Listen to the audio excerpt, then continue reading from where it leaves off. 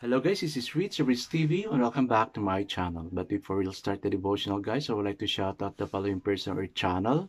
Marabutit TV, Sherlyn Lee Obligar, Gian Fernandez, Jerica Cyril Dalisay, Mayra Arino, Mayan Phoebe, Bunso Psyche, Itzero Miao na nag-super chat kagabi, Winjeline Nahini, Dritz Michael Aborita, Emily Mansalay, Hichanawa TV, Isar Wacho, Erisela Garcia, Balasang po, It's Mami Rose, Tita Odes channel na nag-super chat din kagabi.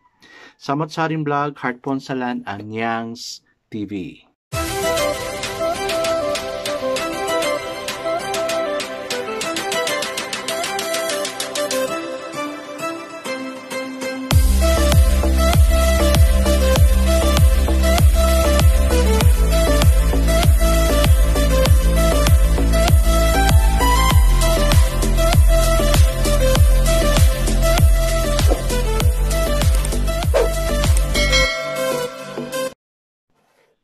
Hello guys, kumusta yung mga buhay-buhay natin? Ingat lang talaga po tayo mga kapatid kasi nga dumadami, parami ng parami yung mga cases ngayon.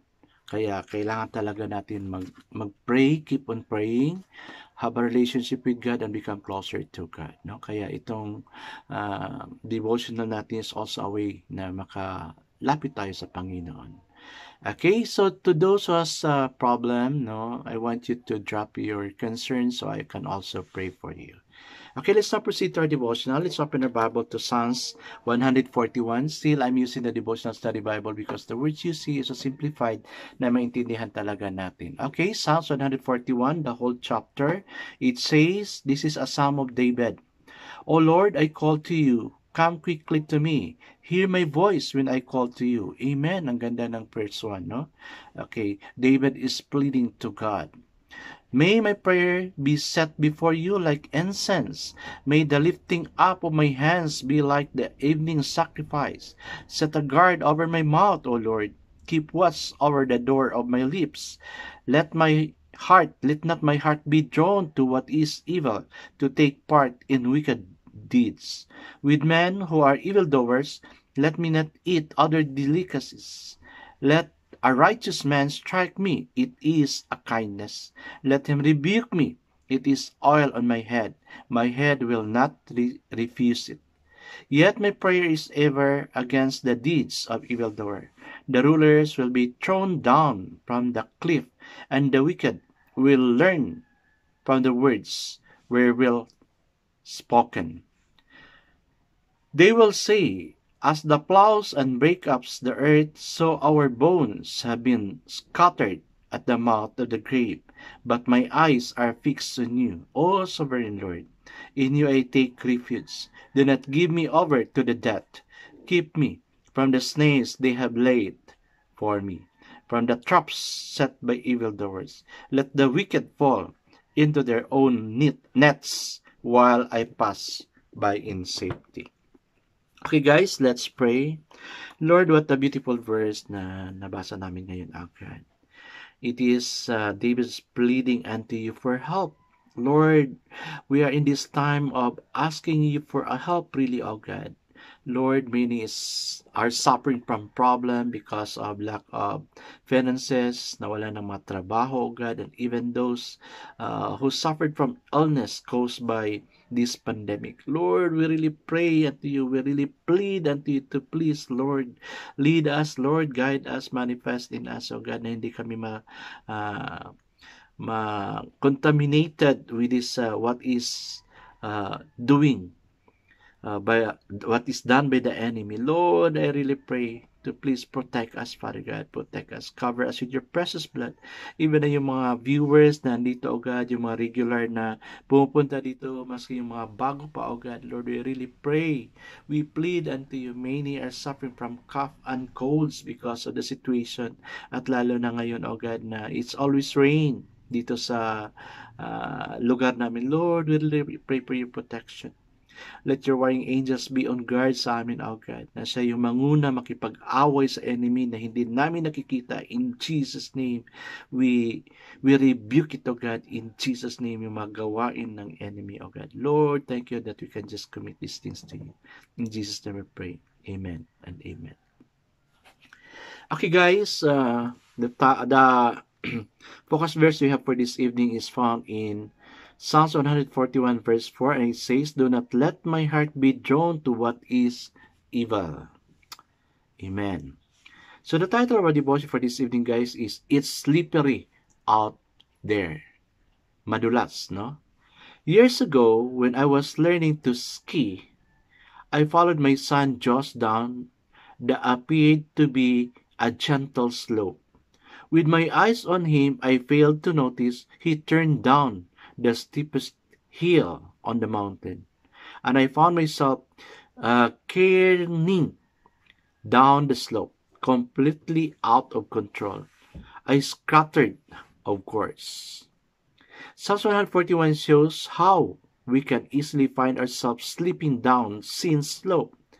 Prayer is one of the ways we stay alert to those slopes. Do not let my heart be drawn to what is evil. It is a plea that echoes the Lord's Prayer almost exactly. Lead me not into temptation, but deliver me from evil one. In His goodness, God hears and answers this prayer. And then I find in this psalm another agent of grace, a faithful friend. Let a righteous man strike me, that is a kindness to let him rebuke me, that is oil on my head. My head will not refuse it. Temptations, this is in Psalms 141 verse 5. Temptation are subtle. We're not always aware that we're going wrong. A true friend can be objective. Faithful are the wounds of a friend. Proverbs 28:6. It's hard to accept rebuke, but if we see the wounding as a kindness, it would become an anointing that puts us back on the path of obedience. May we be open to truth from a trusted friend and rely on God through prayer. Yes, guys, yung temptation talaga, andyan lang yan, no? The smorgasbord of sin is laid out by the enemy at this time. Na, andyan na siya. Ready to ano na lang. Parang, eat all you can. Andyan na lang siya. Sige, kuhanin mo na. Kainin mo na yan. No? Parang, ganun ang nangyayari. Kaya, because of our situation, many are tempted to do wrong. That's why ito, yung plate talaga, Lord, maski ako, Lord, protect me from not being tempted of the wasn't schemes sa enemy. Grabe talaga yung temptation na yun. Kaya yung mundo ngayon is very madulas, no? Madulas talaga yung temptation. No? So, kaya guys, as much as possible, let's contain ourselves within the words of God. No? Let's ask guidance from God na hindi tayo madulas sa temptation ng world na to. Ang dami talaga. Andyan na lang sa labas. Maski sa loob ng bahay natin, andyan din yung temptation. No? Okay, let's proceed to the two questions. What slippery slopes do you gravitate toward? Yung nasa finances talaga ako, guys. No? Nasa finances ako. That's why I'm also asking you sa prayer ninyo na God would not lead me to go on temptation, yung mga utang-utang talaga, no. Diyan ako nadudulas talaga, no. Because of my need of medicine, rental, yung mga Diyos ko rin dito, no. Kaya diyan ako nadudulas talaga, and I also need your prayer. Please pray for me the way I pray for you also, no. Okay, second question. In what ways can you set a guard over your heart control? No? Control talaga.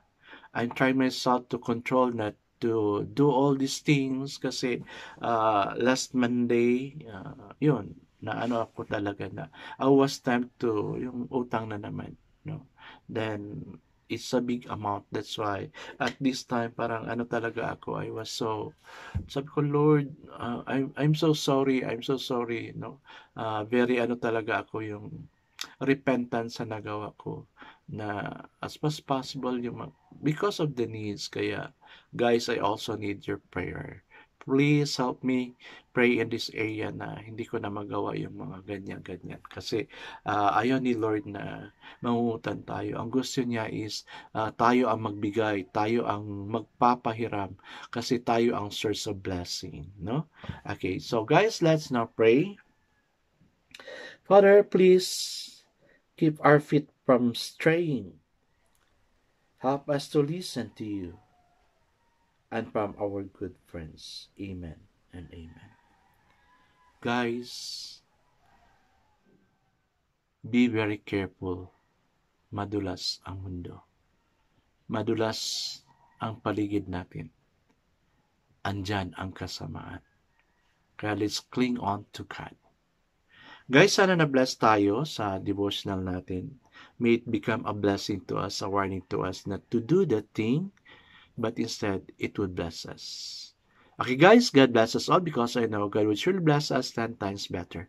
This is again Richie Rich TV. Kita-kita tayo muli at hanggang sa muli. Paalam!